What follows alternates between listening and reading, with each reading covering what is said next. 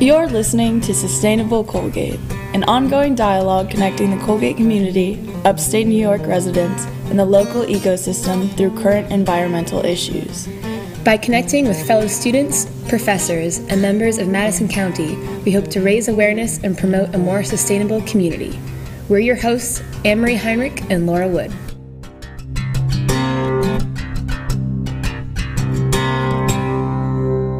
In January 2009, Colgate signed the American College and University President's Climate Commitment to take action towards becoming carbon neutral. Over 660 colleges and universities have officially acknowledged their responsibility to help reduce anthropogenic greenhouse gas emissions by 80% by 2050.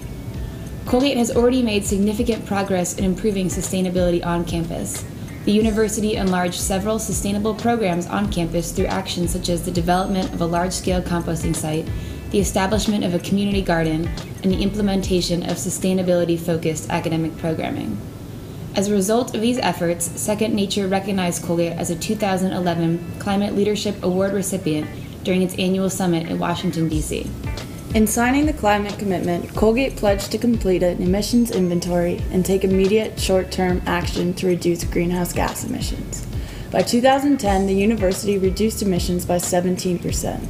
Colgate has ambitiously set the university's bicentennial celebration in 2019 as a target date for achieving carbon neutrality. To achieve this goal, the university created the Climate Action Plan that outlined 27 projects to be implemented by 2015. Here to discuss the Climate Action Plan is John Pamilia, Colgate's Sustainability Coordinator. He joined Colgate in 2009 and has been the driving force behind the university's commitment to carbon neutrality.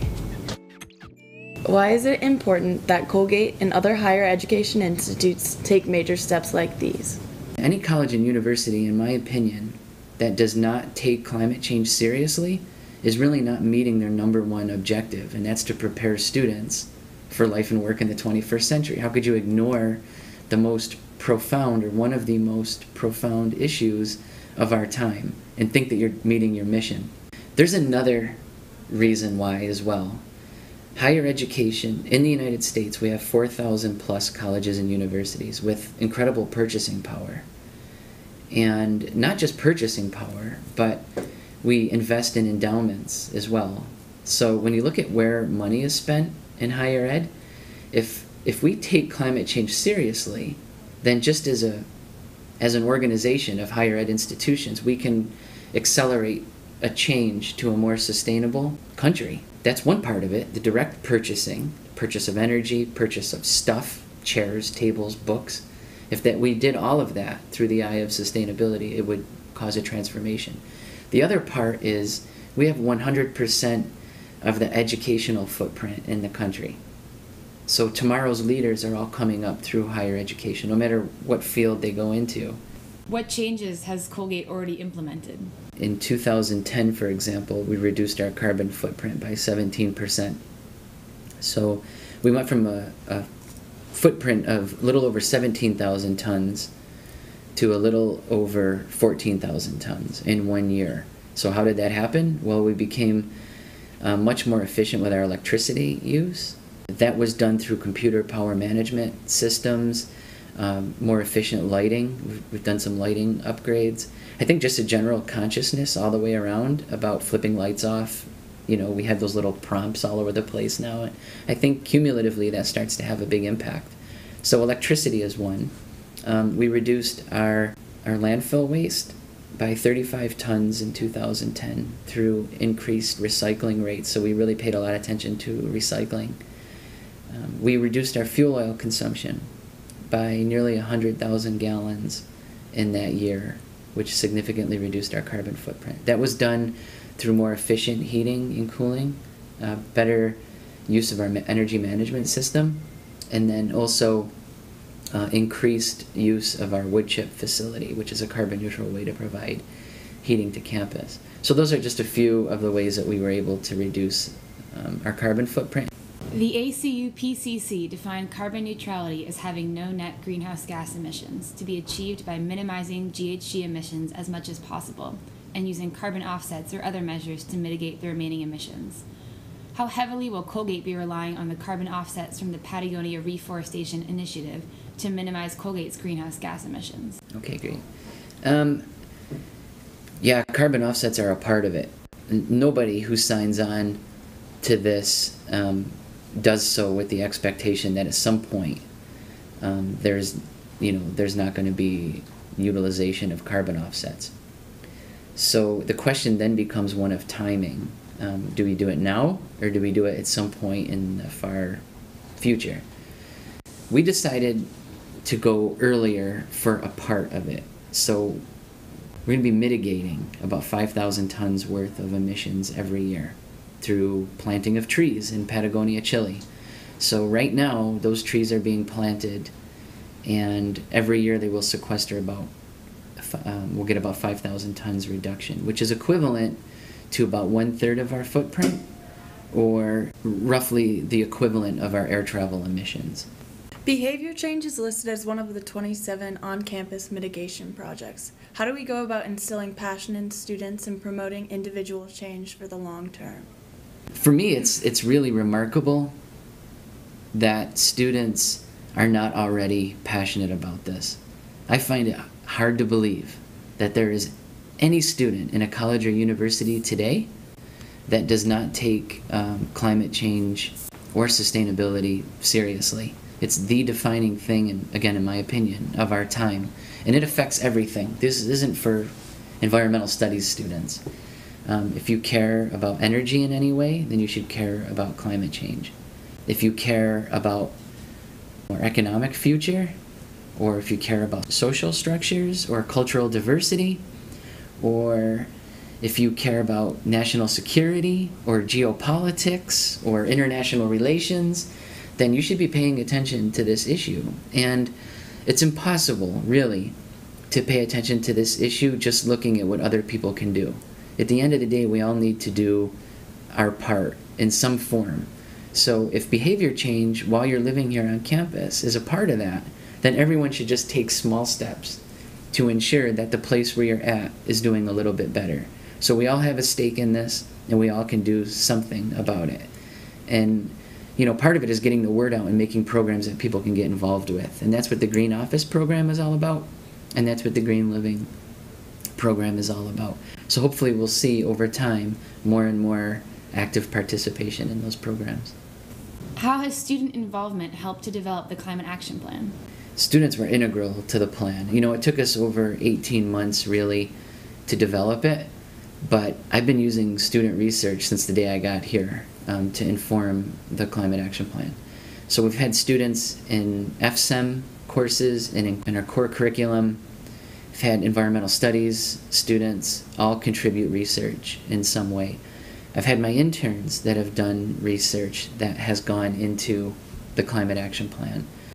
And then just student groups, through the Green Summit. How do you think Colgate's carbon neutrality will affect Hamilton and the surrounding communities? Yeah, good question. Anything that we do does not involve just Colgate, because let's imagine that our sustainability program is more advanced here. Basically, what's inherent to an advanced sustainability program is a wiser use or more efficient use of resources: water, electricity, energy of all kinds, local foods, you name it. All of those resources are shared resources. And when we're sharing those resources, we're sharing them with our neighbors. So if we become better at it, then that's a bigger slice of the pie for other people who also need those resources. And we develop programs that will make it easier, I think, for people in the community to have access to some of that stuff. The other part of it is once our program gets a little more developed, we know it better, we can then take that knowledge, that institutional knowledge, and better share it with the surrounding community. Our Upstate Institute has excelled in this for a long time. So this just becomes another way to really take what we learn here and share, again, that knowledge with our Central New York neighbors. Apart from the reduced environmental impacts, what benefits or costs will come with this plan? I think you're talking about intangible some of the intangible values that come out of this, besides the stuff that you can just measure. It's already paying off in the fact that, when we were putting the plan together, we had 7 subcommittees representing over 30 faculty and staff. And that just brought together people who really weren't talking about sustainability before or weren't talking to each other. So it built community. And I think that's one of the big benefits that comes out of this. You have a community where it transcends disciplines or departments, all working on a common goal. And there are very few things in the university that accomplish that. And this is a long-term goal. So again, we have students, we have faculty, we have staff at every level working on portions of our sustainability program. And that is helping to unite the community even better, make us a little bit stronger than we already are. If you look at the climate action plan in the economic analysis or the financial analysis that we put together, it really has a nice payback. And once it's implemented, we'll realize reduced operating costs by nearly $1 million a year if it goes the way we think it's going to go. And that is savings that builds resiliency in the university. It's dollars that we can apply to better meet our academic mission rather than just spending on resources that by and large we've just been wasting to this point. So sustainability definitely has a component to it that will save the university financially, and we can reapply those dollars. What do you think is going to be the greatest challenge moving forward with the climate action plan? It's pretty ambitious. Our climate neutrality date is 2019. That is by far the upper echelon, what the 700 colleges and universities that have already committed where their target is. So I think we have, again, it's an ambitious plan with a lot of projects. And I think the biggest challenges will be change, because at the end of the day, it results in real change for some people. We're going to be doing things a little bit differently.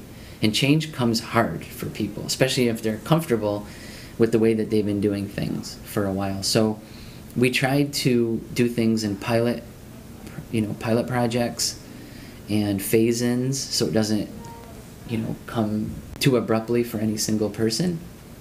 And then the other part of it is just who's going to carry out the work.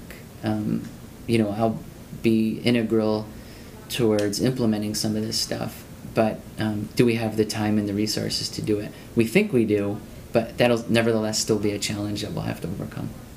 Is there anything else you would like to add to this podcast? Probably just to reiterate that this is again, in my opinion, this is the absolute right thing that we need to be working on here. We are linking our operations with academics through, our formal curriculum, and that is having enormous payoffs, I think, not just for the university with advancing our sustainability program, but also for the students that are involved. They're finding work afterwards. And one student in particular, Ben Taylor, is now working for Patagonia, sir, and Andrew Pettit, who I helped with the inventory last year and is now working for a consulting firm that's been hired by the EPA to do the United States greenhouse gas inventory. So students I've found that are working on these issues at Colgate are almost immediately finding very good work when they get out to work. They're green jobs and they're real. We'd like to thank you for listening to Sustainable Colgate.